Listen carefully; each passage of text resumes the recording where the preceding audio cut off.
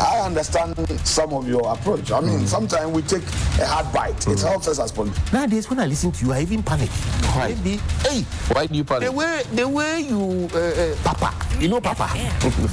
Figuratively, he bites as hard as he can. Okay. And of course, when he puts his fangs into you, you certainly feel it. I think it pretty Watch Johnny's bite. Bismillahirrahmanirrahim. Alhamdulillah Rabbil Alameen. Hasbunallah wa ni'mal wakil. The Lord is my light and my salvation. Whom shall I fear? And yea, though I walk through the valley of the shadow of death, I will fear no evil, for you art with me. Thy rod and thy staff, they comfort me. Thou preparest a table before me in the presence of my enemies. You anoint my head with oil. My cup runneth over, and surely goodness and mercy shall follow me all the days of my life. And I will dwell in the house of the Lord forever and ever. Amen. Assalamu alaikum. It's Tuesday. Welcome to Johnny's Bite. I want to say thank you to all those who support Johnny's Bite, all those who connect with us, all those who share the link, all those who like it, all those who spread it, all those who make us trend. Thank you so much indeed. We are grateful. I heard the Vice President of the Republic talking about mobile phones. And I heard him talking about taking taxes off mobile phones. We'll get there. But I want to ask a simple question this morning. Why are we as a country talking about expired rice fed to our children, and we are finding English to explain that we fed our children expired and rotten rice, which was rebagged, which has been acknowledged, has been exposed by Samuel Kujatua Blakwa, Member of Parliament. And the FDA has written to say, yes, this happened. Ghana police acknowledges that this happened. And we are explaining that we gave our children expired rice and everybody seemed okay and happy with it. I'm asking why? How did we sink this low? I'm asking. Expired rice. They say, oh, the best before date was not. How did we sink so low to give our children expired rice? Rice that is spoiled, that is rotten. And then we give it to our children who are supposed to be in school for free SHS. And the free is that we're giving them rotten rice and everybody is okay and want an upgrade of the nonsense. Why? No, I'm just asking a question. I'm not fighting anybody. Why did we serve our children rotten rice and decide to find English to explain why we are serving the children rotten rice? Why? I'm asking a question. I'm asking Dr. Osei, my good friend Kwesi Kwating. I'm asking them, why, Cassandra Chum? I'm asking them, why did we find rotten rice to serve to our children? And then letters are flying left, right, center. And then we are now finding English to explain that, yes, the rice best before, but I don't understand. I want to understand. So the children that have eaten the rotten rice, their liver, their kidney, all the organs in their body, etc., it doesn't matter. We are explaining it away. And the company that was able to rebag the rice, they are walking free. Nobody has been arrested. To the extent that they are accepted to pay a fine, and they paid to a point and they stopped. Why are we doing this to ourselves? Why? Rotting rice, expired rice. Why do we do this to ourselves? I am asking the simple question this morning. If you and the people who are serving you rotten rice, they do not have their children in the schools that the other children attend. They don't. I've stood there and told you how children eat rice porridge in the morning, eat plain rice in the afternoon, and eat jollof in the evening because the only thing they have in their storehouse is rice. And then when they finish, they use our buffer stock. And I'm asking, why did we allow that to happen? And why are we explaining it? Put the picture up there. Why are we explaining it? Why? And when you talk, they say don't talk because we have free SHS. What kind of nonsense is that? You are feeding children rotten rice, expired rice. And you are even explaining it to say that the best before date. When they say the thing is best before, do you know what it means? The people who manufacture the rice, when they say best before, do you know what it means? It means that the taste after that date will change. The taste after that day will change. We rebag the thing from India to Ghana. So it looks like some ECOWAS rice that was given to us through the munificence and benevolence of ECOWAS. It took Samuel Okudzeto Oblakwa to expose this to us. And we are feeding our children rotting rice. Why? I'm asking the question, why? And somebody feels dignified to be explaining to us why we are feeding children rotten, expired rice. Why? No, I'm asking a question. If somebody has a sensible answer, let them bring it forward. That we are feeding our children rotten rice and we are okay, we are explaining it away. Do you understand?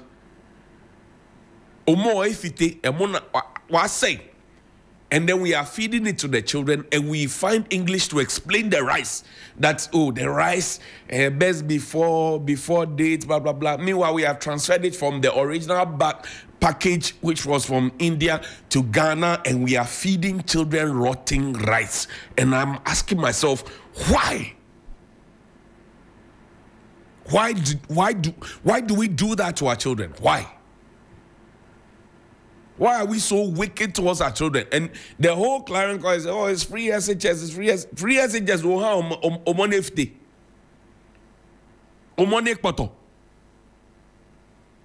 You don't do that. You don't do that. That's the rice on your screen. Repackaged rice, different identity. And we're actually misleading the people, and we sent it to the schools. Presec Legon, I'm told, was the hub where the rice was rebagged, repackaged, stored, and there was distributed from everywhere to everywhere in this country. Why do we do that to our children? So the next generation doesn't matter. Mind your mind, yet is a castle so accommodate and ye more poto and more saying sport rice, rotten rice. That's what we are doing. Find me the next video. As if that is not enough. Yesterday, a NAPCO person sent me a message. He said, we have been deceived again. I say, you deserve to be deceived. You all know you deserve to be deceived. The NAPCO person sent me a message. We have been deceived. I say, you deserve to be deceived. One day, they didn't pay you your money, and they convinced you. And over this weekend, the soldiers and the police people and fire service, they will get extra money, like was done to them in 2020, and it will be padded, and they will go and vote in a certain way. I'm telling your authority. The extra money that the security people had, they will have it again. And they will be fooled to go and vote in a certain way. And then they will come and be worrying me that our rent allowance has not been paid. Our this allowance has not been paid. Our house allowance, they'll come back. A NAPCO person told me that we have been deceived again. I say, you deserve to be deceived. You deserve to be deceived. Play the video. In more news tonight, more than 300 enrolled nurses from the 2020 year group across the country on Monday stormed the premises of the Greater Accra Regional Health Directorate over government failure to engage them after going through due procedure. Stanley Bleu has been following up on this development. This category of nurses have been at home after duly writing and passing their licensure examination and obtaining their pins in 2020. The nurses subsequently heaved a sigh of relief when the Ghana Health Service announced the activation of its portal for recruitment.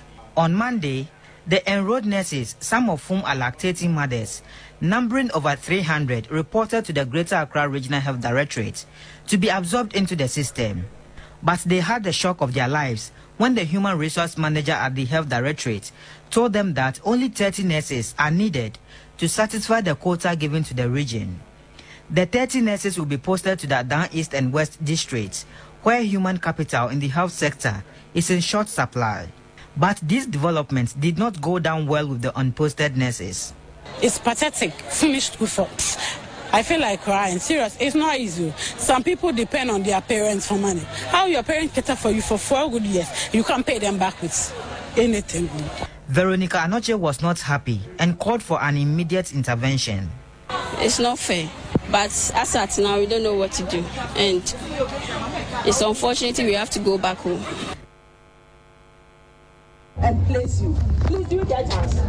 So I will advise that you go home so we get directive from headquarters. No, we cannot. That one, I'm not saying we are not going to be employed.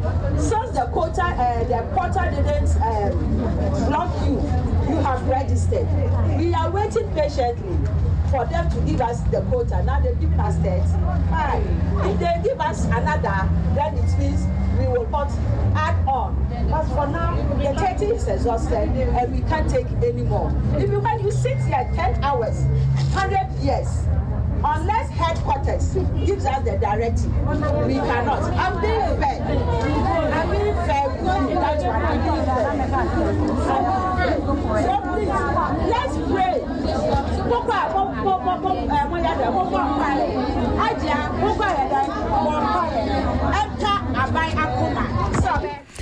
And sisters will tell you that we are everywhere. So we're there.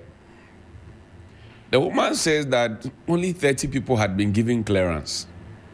So you look at the number of nurses. Dr. Bernardo Koboy, good morning to you. Dr. Nsian Saria, the presidency senior advisor on everything health to the president, good morning to you. Dr. Patrick Kumabwaji, Director General of the Ghana Health Service, good morning to you. And all the directors of the health service, good morning to you. In any sane country, when people go and learn or read nursing and for their medicine, etc., they get employment. Why have we made it? And the argument is made that, oh, we are giving them nursing training allowance, teacher training allowance. They have finished school. They are sitting for exams to get their PIN. They are paying for it. And they don't have jobs. And you are comfortable. You are happy. I will bring you an extensive list of the people who have been put into the National Health Insurance Scheme. I will bring you an extensive list. Look, the nurses now, when you meet them, they cry to you, they weep to you because the monies that they have to pay for their PIN, they can't afford it. They are jobless, but they have to regularly be on that so they can write the exam and get the PIN so that they are active regularly. And when you talk, they say, don't talk. Then we go and buy back page. Stop Galamsey, Nanado, Abujinapo, AEC, they have their photos there. Meanwhile, this month, Nanado, who says, I am prepared to put my presidency on the line. He has never been able to man up to speak to organized labor or disorganized labor on what he's going to do about Galamsey. He went to COP29 to go and tell the whole world that we have planted 50 million trees. And in addition, more than 72 hectares of land is being reclaimed. He didn't tell the world that he has signed a legislative instrument that has declassified forest reserves and that has declassified part of Achimota, that Gamanche. And Nia Dotto Tinto said they are investigating. He has not been able to tell them. He has not been able to tell them. But he has bought back page, full page. He says, stop Galamsey now. Who is stopping Galamsey? The party people who have been mentioned in the Kwabnaf report, Boatin report. Has he been able to hold them? The party people who have been mentioned in the Kwabena Frimpong Boateng report, has he been able to hold them? Take me, let's talk about phones. Show me Eslaoso Kufuor's video first. The picture, the screenshot. Put it on the screen. Says smartphones for all citizens by 2020. Eslaoso Kufuor, Minister for yes, December. Yes. When we were going for the election, we were told that everybody will get smartphone. All the children will get tablets. You remember that? It was in the same year that we were told that all the children will get cocoa drink and chocolate and boiled egg. You remember that? And one free lunch. Nana Dadayen. He lied to us all. We were all fooled. They said smartphone for all citizens by 2020. Which year is this? 2024? Where are the phones? Now, Alaji Phones is promising. Play the video. Let's listen.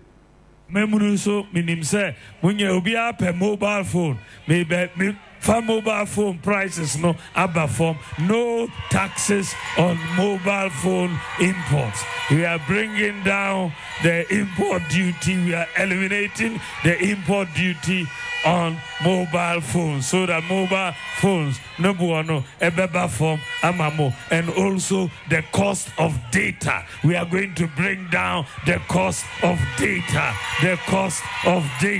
for our youth. Namo itmenya enti make you calls.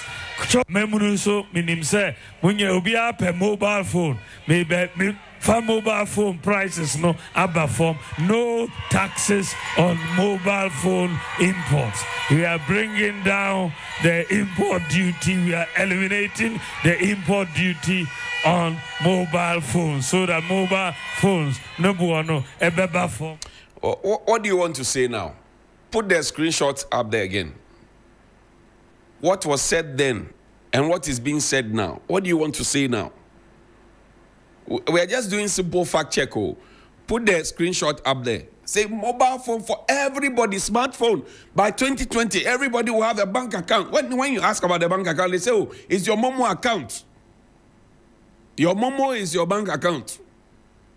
Eslaoso Kufuor, this was covered daily, Ghana Web. Now, Alaji Phones is talking to us about reducing, what were we promised then? What has been achieved? It's a simple question. What was promised then? What has been achieved? It was this same Bosu Madam who told us that whenever the light goes off, she curses John Mahama. Today, when the light goes off, who do we curse? No, I'm asking you a simple question. Who do we curse? We still curse John Mahama? Or who do we curse? Is that when the light goes off, he curses John Mahama. Then somebody also came to say that, oh, if it's all about borrowing, then my 12-year-old son can borrow. And what have we borrowed as we speak? I'm asking a very simple question. The same things that were said. I'm asking simple questions. There's another video. Find it for me. You know, Nanado Dankwe Akufo-Addo. He has given Alan Kojo Tremantin a raw deal. Oh, yes. Put up there. Put the thing up there. Sister, you're too bad. Put the thing up there. Let's fact check it. Has government provided free Wi-Fi for over 700 SHSs? Put it up there. Alaji is the king of digitalization. These 700 schools, 700 free SHS. How many free SHSs do we have in the country? How many secondary schools do we have in the country? Doc says, oh, we have provided 700 Wi-Fis in all the country. How many secondary schools do we have in the country? And have we been able to provide all of them with Wi-Fi? Ask Alaji. No. So government promised to provide free Wi-Fi. The initiative to provide schools with Wi-Fi was at the heart of the governing New Patriotic Party's educational policy that brought them into power in 2016. The promise was captured on page 32 of the 2016 manifesto of the MPP. Collaboration with the private sector, that's a quote, to provide free Wi-Fi coverage for senior, secondary, and tertiary institutions nationwide, dedicated to learning and administration and enhancing the capacity to do research, the manifesto stated. In the 2020 manifesto, the party reported that contracts have been awarded for the project to be completed. The 2020 manifesto put the total number of senior high schools in Ghana at 722.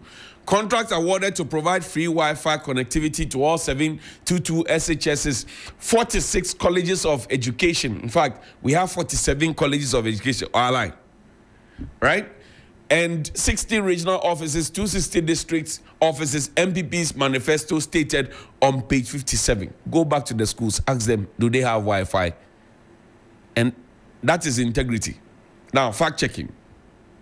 Using the right to information law, Fact Check Ghana wrote, Rabiu, good morning, to the Ghana Education Service requesting the number and list of schools that are beneficiaries of the free Wi-Fi project. According to the GES, as of March 10, 2022, the free Wi-Fi project had been completed in 663 senior high schools, but it was put on the performance and delivery tracker that we have done over 700 schools. And being connected to the Wi-Fi. The remaining beneficiary schools receiving the government Wi-Fi in 2021.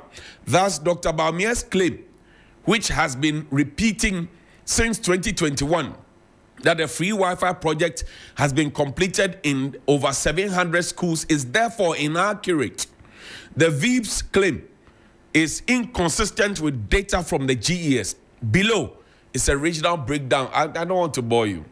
So it is possible that the lie was told. Now, let's check it. Look at it. It is possible that a lie was told. It is possible that a lie was told. A lie was told. It is possible. A lie was told. I'm just fact-checking. A lie was told. It is possible. This is the data from GES. It is possible that a lie was told. And go take me back to Nana Duncan Akufo-Addo. Listen to him. Duncan Akufo-Addo. Let's listen to Nanado. Let's listen to him. So that the decision you are making will bear fruit for us next year. I hope my colleagues will forgive me if on this occasion I signal out one particular one. The young man who gave me such a big run for my money. And who has shown, and this is his first intervention in our national politics, that the talent, the drive, the energy are all there. All I can say to him is what my predecessor's flag bearer said to me many years ago, and I've never forgotten it. After our contest in 1998, came to my house to tell me that he has to be president first before I become president. 3FM 9. This was Nana Addo Akufo-Addo extolling Alan Tremantin and telling him that he will go first before him. How Nana Addo Akufo-Addo departed from Alan Tremantin and went to Dr. Mahmoud Bawumia is another story that has to be told. But he gave him a raw deal. And we have the details. We'll bring it to you. Today, is he able to look in the face of Alan Kojo Tremantin, who was at Empretech, has hatched a lot of businesses, etc., and nobody has been able to put a corruption tag on Alan Tremantin? Nobody has paid me to do anything. I'm saying it because I know. Has Nanado been able to confidently? When I heard President Kufuor, my heart, it ached. Yesterday, I was watching a conversation with Mr. Freddie Blay and lawyer Chachuchikata, two lawyers, Now I was asking myself, are we talking emotion or are we talking law? When that letter was written by Justin Kodua Frimpong, what was Mr. Freddie Blaze's position at the MPP or in the MPP? Today, we are departing from what the constitutional provision of the MPP says. And we are moving into the domain of the unknown relative to what is happening in Parliament. Look, tomorrow morning, I will share a detailed list of those who have been employed. And then I'll make a case for the nurses. And there are some doctors at Kolebu. Do you know that the nurses, even without employment, they have to pay for money? They have to pay money to get their pay. Did you know that? I'll share a list with you. It will sink your heart. Look, there's a gentleman. Georg has come to disclaim that, oh, they have not sold their Bosugard factory, blah, blah, blah. I told you about it, right? And I told you about a Galamsey site that is connected to somebody at Georg. Play the video. As part of my trip, I had to make a stop over here. We'll come to it later. Have a good morning. Call me 055-924-2717 and 055-691-0154. 055-924-2717 and 055-691-0154. We'll see you shortly after the break. Connect with me here on 3FM 92.7, your urban lifestyle radio, and we will be on.